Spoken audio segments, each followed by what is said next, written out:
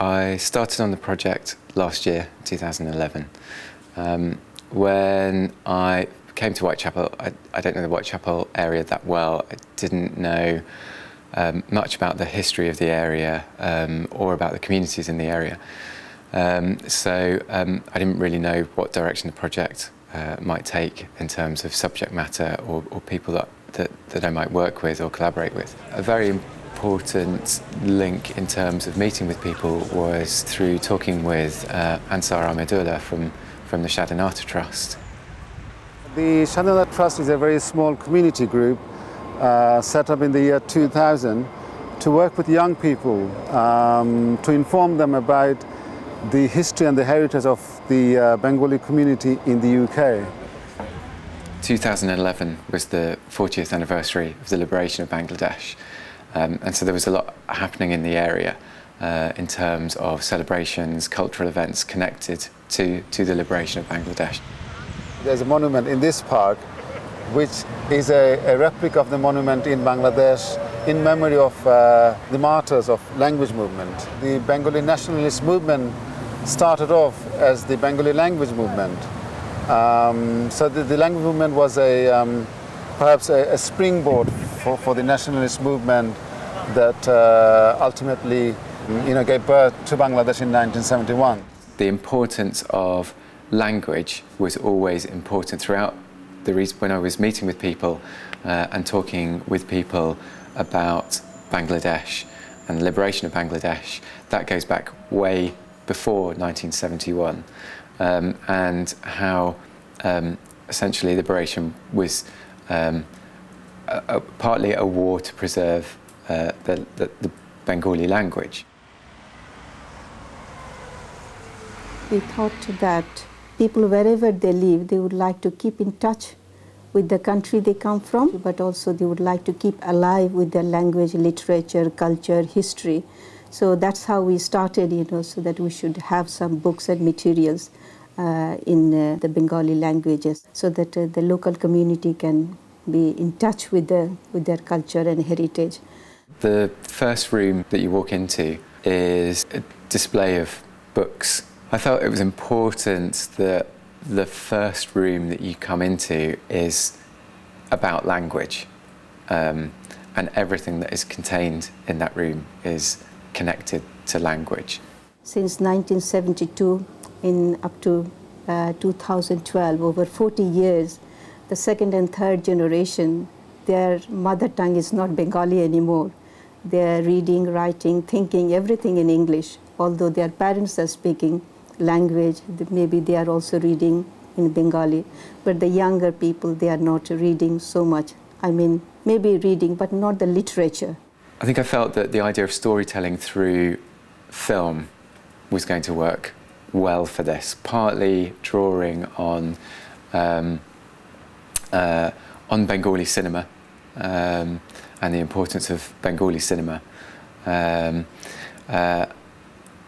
contemporary Bengali film, and drawing on sort of traditional tales as well. We wanted to do something about generational conflict, and then that meant looking at the kind of viewpoints of people in their 50s, 60s, and then also the kids nowadays, and the story evolved from that, really. We felt that the idea of creating a story which in many ways was a very accessible story, which is a very watchable story, was really important. That it was something which whatever generation might connect with, or they might connect with some element of it. So that was really how the idea of creating two parallel stories, or two stories that mirror each other, one set in the 1970s, one set now in 2012, came about. It was really important to go around the area, journeys to the local cash and carries in Brick Lane. It's full of colour and exotic cornucopia of products and whatever, and he thought this is an interesting set, location. So that's, that's the way it kind of evolved. Action! My name's Gavi. I'm going to be playing Mohib, and Mohib's quite a shy and innocent young man, and he wants to be a poet when he grows up. Straight away, boys, then you'll get a break, all right? 25 on camera, please, Anchor. Matt's came up with this idea of how society changes over time, but how sort of some traditions stay within that society. So he thought he'd look at sort of the Bangladeshi culture and that sort of respect that they have for their culture and for their elders, I guess. Okay, and cut. All right, thank you. My name is Mojin Aziz, also known as Naga. I'm playing the gang leader in Give to Me the Life I Love. My role is I'm basically a leader. I have a lot of influence on other people in my gang, and I influence them to do bad things such as rob fish. And you found your rotting jackfruit. Matt was saying he's just given me some lines, which is this Katal poem. Yeah. Well, I think it's a song, it's a well-known song.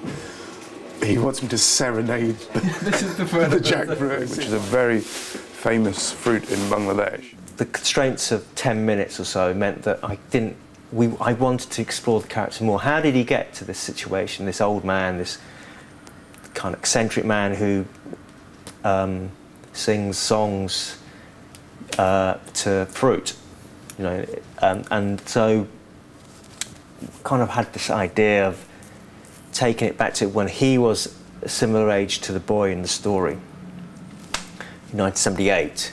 That gave us some scope to look at some of the issues that had confronted the Bengali community in the 70s, and that made for me a complete cycle.